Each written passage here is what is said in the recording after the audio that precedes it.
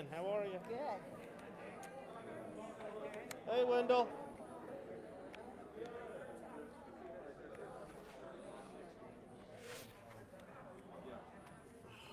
I'll try to watch.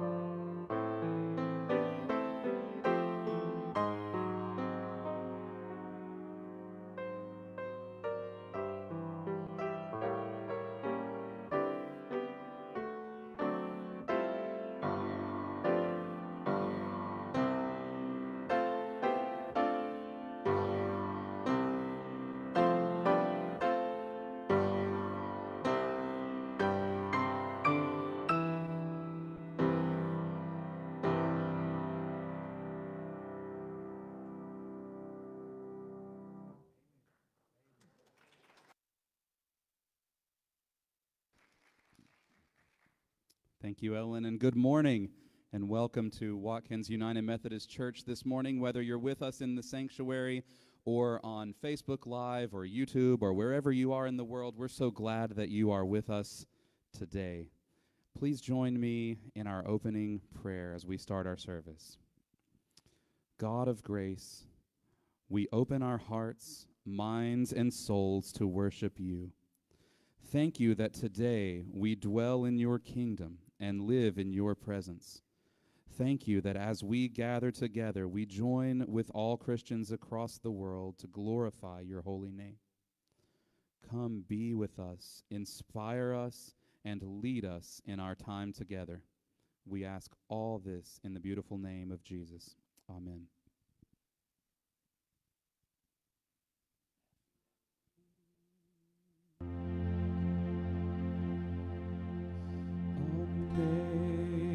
Amazing grace, how sweet the sound that saved a wretch like me.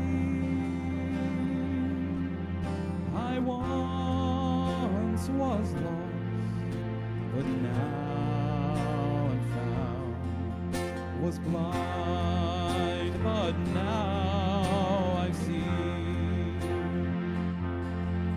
'Twas grace that taught my heart to fear, and grace my fears relieved.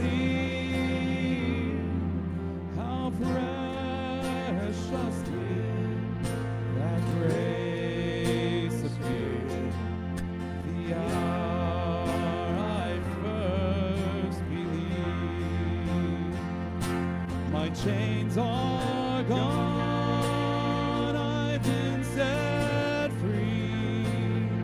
My God, my Savior has ransomed me. And like a flood, his mercy reigns, unending love, amazing grace. The Lord has promised good to me. His word my hope secures. He will my shield and portion be, as long as life endures. My chains are gone, I've been set free.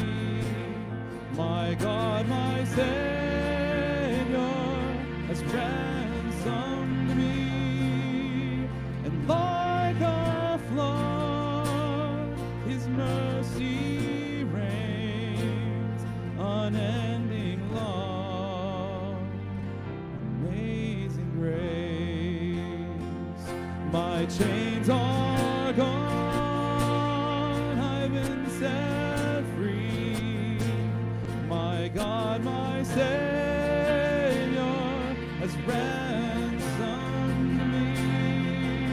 And like a flood, his mercy reigns, unending love, amazing grace.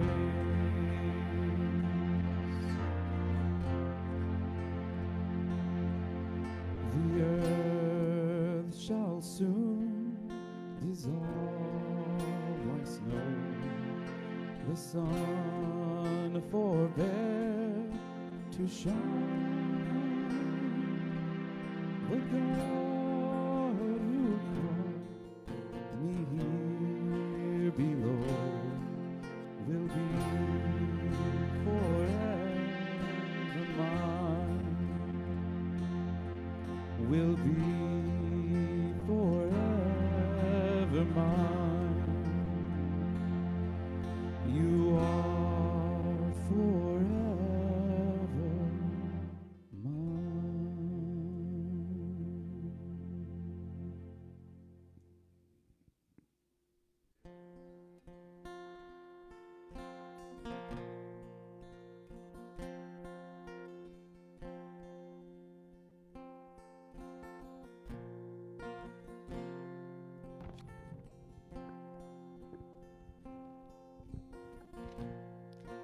Would you recite the Apostles' Creed with me?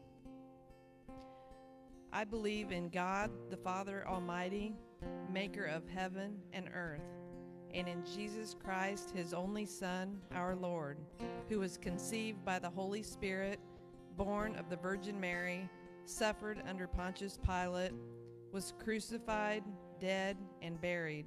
The third day he rose from the dead.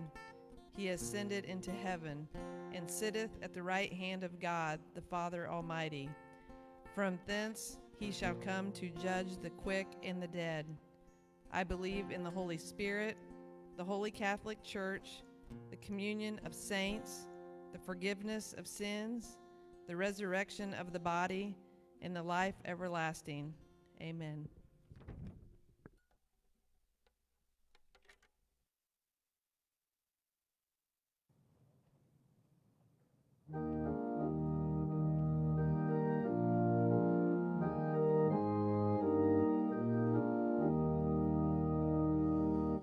Come, thou fount of every blessing, attune my heart to sing thy grace.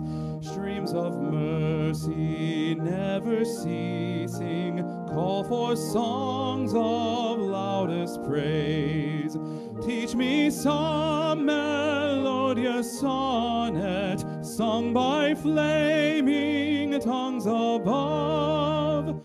Praise the mount I'm fixed upon it, mount of thy redeeming love.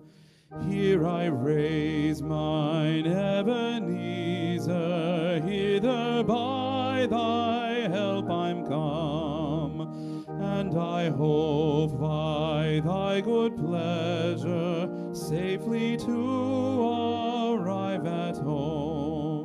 Jesus sought me when a stranger, wandering from the fold of God. He to rescue me from danger interposed his precious blood. Oh, to grace how great a debtor daily I'm constrained to be. Let thy goodness like a fetter bind my wandering heart to thee. Prone to wander, Lord, I feel it, prone to leave the God I love. Here's my heart, oh, take and seal it for thy courts above.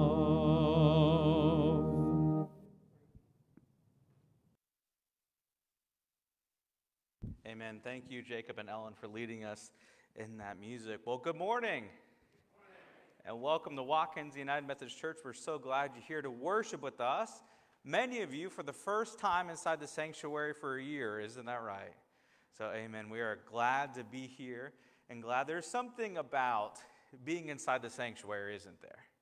There's something about after worshiping online for over a year that we're able to be together safely inside of this place. For some of us, this feels like home, doesn't it?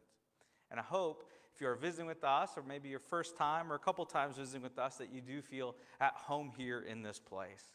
I do want to lift up our Watkins Missions on the Go for this month as EACM, the Eastern Area Community Ministries, housed right down the road. We are collecting several items for them so that we are able to bless our neighbors in extraordinary ways. And so if you have not dropped off toilet paper or shampoo, are you allowed to say toilet paper in the pulpit? I think you can. But if you can bring toilet paper, let's do it again for good measure, and shampoo and other items, you can find that information on our website or social media accounts. There's a bin right outside the door, and so you can drop that in there anytime for the rest of this month, or if you brought it to worship, wherever you want to leave it, we'll make sure to pick it up and make sure it's delivered to the Eastern Area Community Ministries. And so we'll pray a special prayer for them this morning. Also, I want to continue to thank you for your generosity throughout this strange year. a time in which our tithes and offerings have supported us throughout this past year during this COVID-19 pandemic. You know, the church never closed, did it?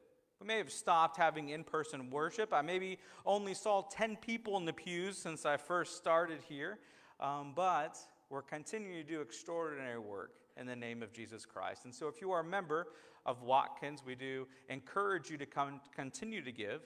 And if you are visiting with us, please give only as you feel led. There are a couple ways in which you are able to give.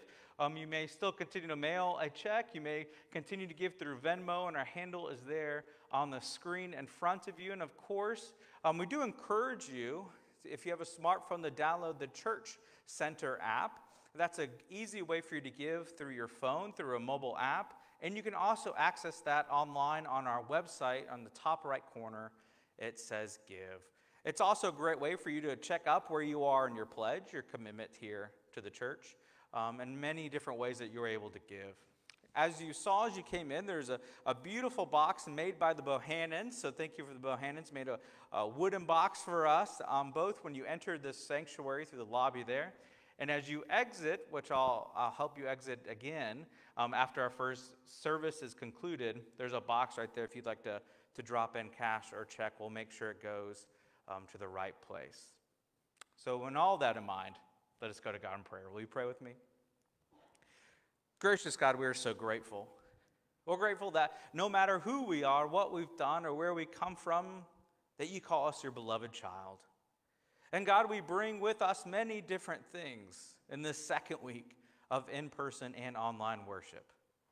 We bring with us many struggles and disappointments.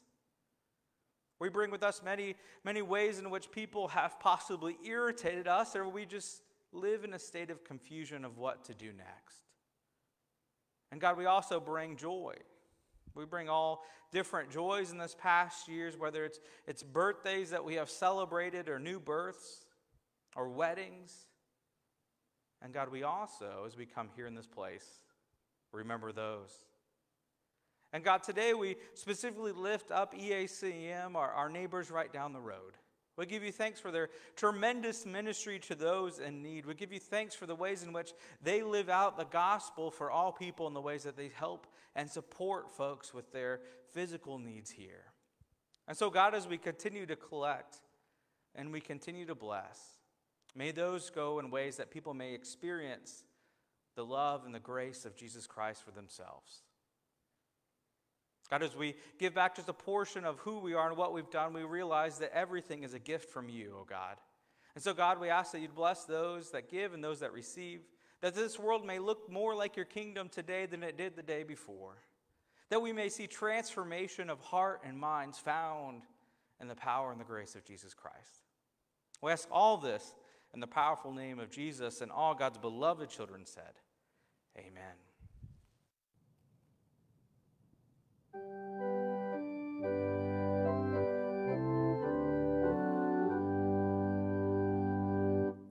Christ for the world we sing, the world to Christ we bring, with loving zeal, the poor and them that mourn, the faint and overborne, sin sick and sorrow one, whom Christ doth heal.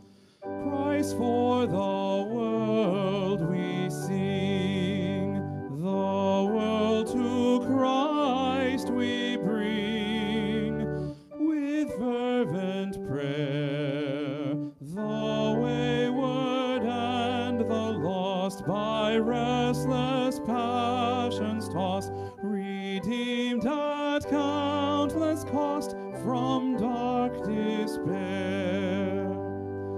Christ for the world we sing, the world to Christ we bring, with one accord, with us the work to share, with us reproach to dare, with us the cross to bear, for Christ our Lord.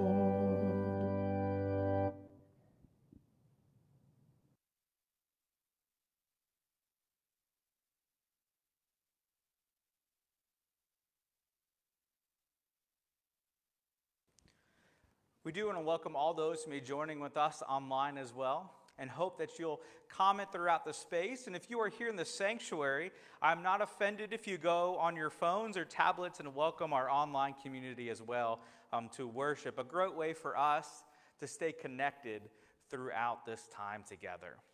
Today we are continuing our message series called Living Faith, journeying through the book of James. And I hope and encourage you to continue to read through that reading plan that you received in your emails almost a week and a half ago. We've also posted that on our social media accounts and on our website, so if you'd like to download that we'll spend each day reading, praying, and thinking through how the book of James can transform us from the inside out. Many ways in which we will dive into this book, in which we debated about last week, whether it should belong in the Bible at all, is what we've been talking about. And what truth and power does this book bring to each one of us?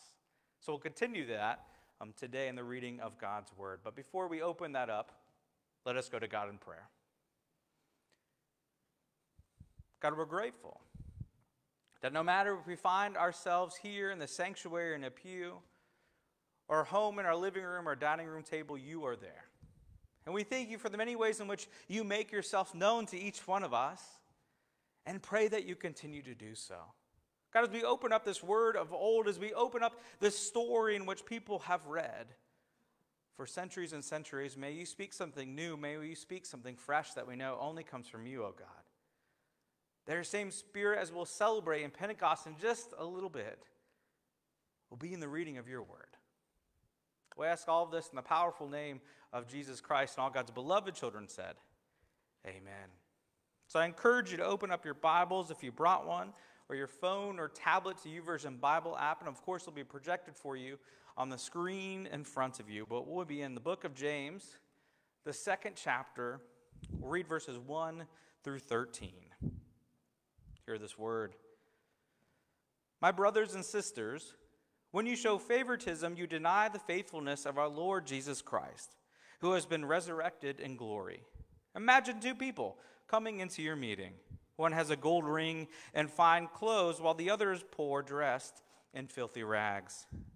Then suppose that you were to take a special notice of the one wearing fine clothes, saying, here's an excellent place, sit here. But to the poor person you say, stand over there, or here, sit at my feet. Wouldn't you have shown favoritism among yourselves and become evil-minded judges? My dear brothers and sisters, listen. Hasn't God chosen those who are poor by worldly standards to be rich in terms of faith? Hasn't God chosen the poor as heirs of the kingdom he has promised to those who love him?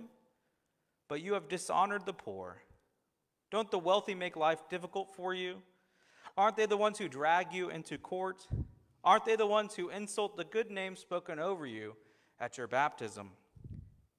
You do well when you really fulfill the royal law found in Scripture. Love your neighbor as yourself. But when you show favoritism, you are committing a sin, and by that same law, you are exposed as a lawbreaker. Anyone tries to keep all of the law but fails at one point is guilty of failing to keep all of it. The one who said, don't commit adultery, also said, don't commit murder. So if you don't commit adultery, but do commit murder, you are a lawbreaker. In every way, then, speak and act as people who will be judged by the law of freedom. There will be no mercy in judgment for anyone who hasn't shown mercy. Mercy overrules judgment. This is the word of God for us, the people of God. Thanks be to God. You know, James has for us a hypothetical situation to his audience. Perhaps when he's speaking as one who probably knows what's going on inside of these communities. And he may be addressing a certain instance that's happened inside of this. And James does a good job at talking with them and using an illustration in which his audience would understand. So last week we talked about what? Do you remember? What did we talk about last week? You can speak out loud. I know it's been a week though, right? And if your week's been anything like mine, it's been a week. So last week we talked about hearing and doing. Hearing and doing is what we talked about. And so it was not just to hear the word, but also to live out the word. It called us to be expert listeners and to be slow to grow angry. Why? Well, if you're reading along our reading plan, you have figured out a couple things about James. James casts this vision of what the faithfulness of God and what the faithfulness of God's people looks like. And how do we adopt our true identity found as children of God? Well, it looks like living the way in which God calls us to live. There's a kind of a wholeheartedness James talks about that the followers of Jesus must exemplify. They talk the talk, but more importantly, they walk the walk. But then James does something interesting. And he says to his people, well, that all sounds good in theory, doesn't it? You'd agree that the things you're supposed to do are take care of the sick, and I hope you're doing that, but you're also supposed to be taking care of the orphans and the widows. Good, but let's look at what actually happens inside of your congregation. So he has a story for them, one that may or may not have already happened. Let's say there was a nice dressed man that comes and visits your church. I mean, this man is very good looking. Can we say that? He's a very good looking man. He has a full head of hair. Not that good looking means full head of hair, but this is my example. He has a sharp, expensive suit that he comes in with, and he has a nice, beautiful tie. He has freshly polished shoes. He may have this bright, gold, large, wedding band on his finger, and then the other one has this kind of big, bold alumni ring from a very prestigious university. Is this sharp-dressed man treated as more special than a person experiencing homelessness? Say, if he walked in and then another person who's experiencing homelessness was with you, would our ushers direct the sharp-dressed man towards the front and the person experiencing homelessness in the back? How would those both be treated side by side? And James says, I'm going to go out here on a limb for you and say you would give the snazzy dressed person a more prominent place, and you would probably give the person a fold-out chair in the back who's experiencing homelessness. You see, you don't have to dig in very far into scriptures and, of course, into the book of James to see that behavior is really not God's way of living. James states that the religion that is pure is to care for orphans and widows, that God has chosen the poor to be rich in faith and close to God more so than those who have wealth. Yes, our temptation may be to lift up the nicely dressed amongst us, but that the person who may seem to have it all together, those folks, the people who seem to have it all taken care of, because that is who we desire to be. We project onto others what we would like, and therefore treat somebody else nicely or more prominently than ones who we don't want to be like. See, we'd like to be comfortable. We would like to be upwardly mobile as much as we can to only experience life's highest points. You see, the issue for James in our scripture passage is a desire to secure our own well-being, but it might be done at the expense of other people. See, James has this whole movement, and he summarizes this whole movement in the royal law you'll see on the screen in front of you. The royal law. The royal law, of course, being Jesus' instruction for us to love our neighbors as much as we love our own selves. And James takes it, of course, another step forward. And he challenges us to examine how we treat all classes of people. It easily goes to that direction. Maybe folks with less social power than we may have, or maybe folks in a different economic class. This past week, I can't stop thinking about those who may be refugees or immigrants in our midst, or children or persons of color, or any other tiers or categories we unintentionally or intentionally put others in. You see, the interesting point for me is James doesn't just here condemn the rich. He doesn't do that. James instead condemns any kind of favoritism we may show. It's in our favoritism that we may give preference to those of higher status and miss the very movement of God. You see, rather than be partial towards the rich, the community of faith is to fulfill the royal law. See, it's an issue back in James' day because there's, much like ours, an expectation going on here. There's flattery and showing partiality towards the rich was something to be expected behavior in that society. And so folks are under this great societal pressure not to be judged in their own judging of rich and poor, to show partiality, but emphasizes, therefore, a different way of living. The law of love. And not only does James hold people accountable to not showing favoritism to the rich, but he goes the extra mile for us. Saying, sure, you may not show favoritism, but it's in the same way if you do, then that's the same thing for us as being lawbreakers of those who murder, or being lawbreakers of those who commit adultery. You see, failure to love is just as much about missing God's purposes as doing those such things.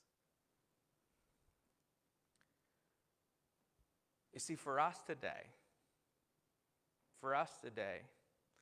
I think it's about living as though we'll be judged by the law of love. Live as if you will be judged by the law of love, because in our scripture passage, mercy overcomes judgment, so be merciful. You see, I like that idea of judgment, and I wonder if you do too. I like that idea of judgment because oftentimes when we think of judgment inside of the church, we're handed a picture that may not be accurate. We're handed a picture of maybe some old guy on a large throne leading off all the different ways in which you have gone wrong in this life. And if you're anything like me, that list would probably be quite long. But the judgment in our passage in the book of James is like this. Live as though you be judged by the law of love. Do you love God and love neighbor? Well, then there's a faithful way to look at judgment than the whole kind of hellfire and brimstone thing. So I wonder when we reflect upon the last year, what ways we chose that path. I wonder as we reflect upon the last year if we chose the path of love or we chose the path of hatred, evil, ignorance. When we have the path of love set before us, the law of love, what ways did we go off of that path? Because for us, I wonder if we're tempted in that judging to judge others, and I can think of no better example than my friend Ted Lasso. Have you watched that show yet? Have you watched that? Yeah? Anybody? Okay, we have one. One person watched Ted Lasso? Man, this is going to be a bummer. Okay, anyways, there's this great show called Ted Lasso. It's on Apple Plus. It's played by Jason Sudeikis, which I think is one of the most brilliant actors of our day, okay? And so Ted Lasso is this fantastic show. And really, it's one that I've already watched not once, but twice, and I'm on my third time of watching it. It goes up in Rob's hierarchy of TV shows. Friday Night Lights is still at the top. Did you ever watch that show? And then The Office and Parks and Rec are kind of competing together in the middle bracket, and then Ted Lasso is somewhere in the middle of that. But anyways, Ted Lasso is about an American football coach who goes over to England to coach at the Premier League soccer team. And without giving too much away, because I think you should go back after the service and go watch it, it walks alongside this person named Ted, who's an optimistic and resilient coach, but knows nothing about the game of soccer. And it really makes me laugh and cry in the same way every episode. But there's this great scene in Ted Lasso in which he's playing a game of darts. And he's playing the game of darts with somebody else inside of the show, and the other person doesn't know how good Ted is at darts.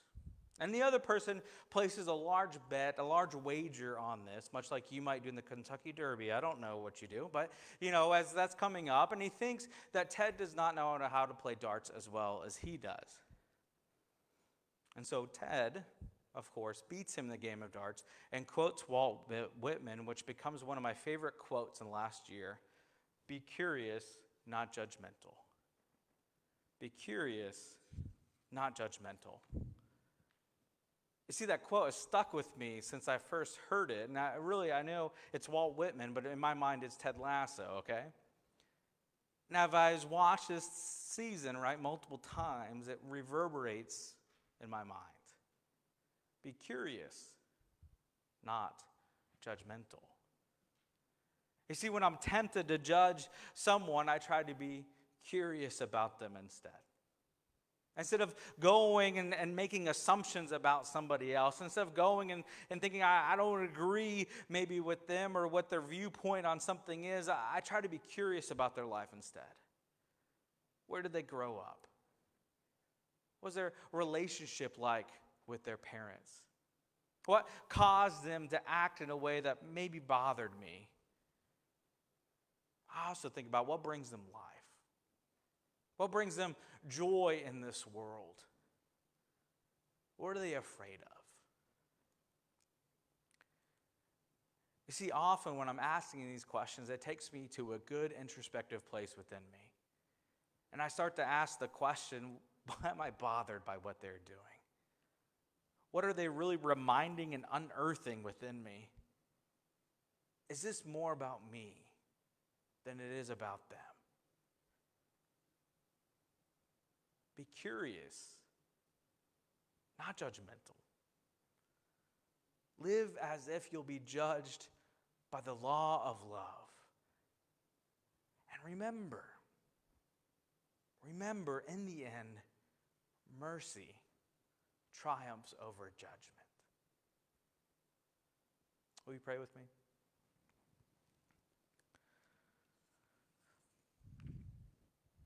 Oh God, as we come before you with all that we are and all that we have, you know each one of us to our core. That you have created us as beautiful. You have created us as folks knowing that they are created by a loving God and a loving creation.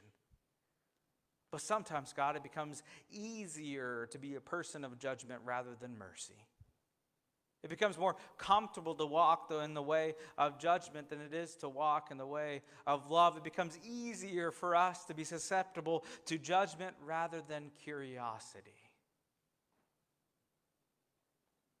And so, God, may we, like our friend James, find the only path worth taking is the path of love. And exemplify not only when it's easy to be a person of love, but even, and maybe more especially, when it is more difficult.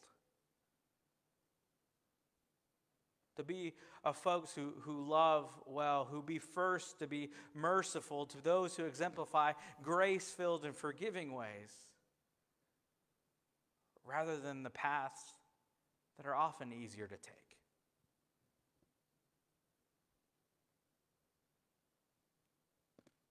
God, push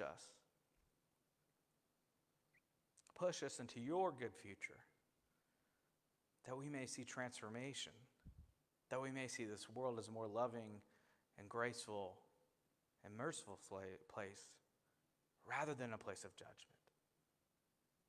We ask all of this in the powerful name of Jesus Christ, and all God's beloved children said, amen.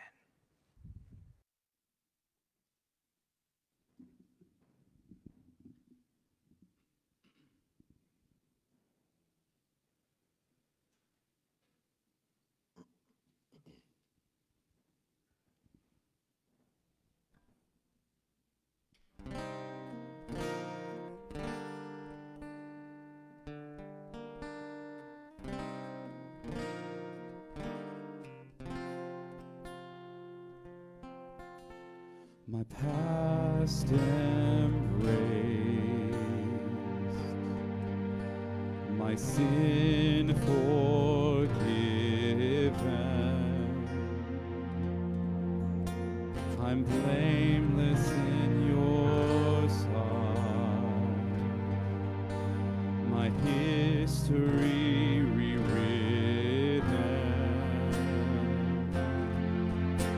'cause you showing mercy, and mercy triumphs over judgment.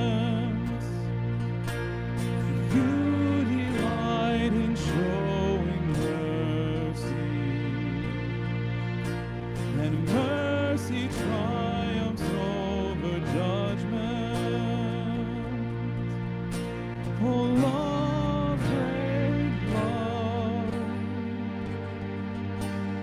fear cannot be found in you, and there will never be a day you're uncertain of the ones you choose, 'cause you delight in showing mercy, and mercy triumphs over judgment. You delight in showing mercy, and mercy triumphs over judgment.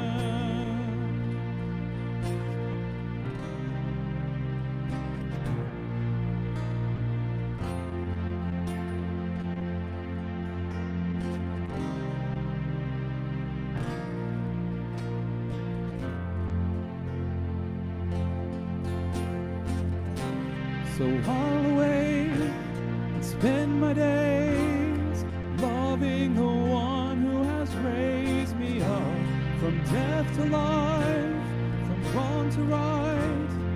You're making all things beautiful. So I'll wait and spend my days loving the one who has raised me up from death to life, from wrong to right. You're making all things beautiful. So I'll wait, spend my days loving the one who has raised me up from death to life, from wrong to right. You're making all things new, and you delight in showing mercy, and mercy triumphs over judgment. You delight in showing mercy, and mercy triumphs over judgment.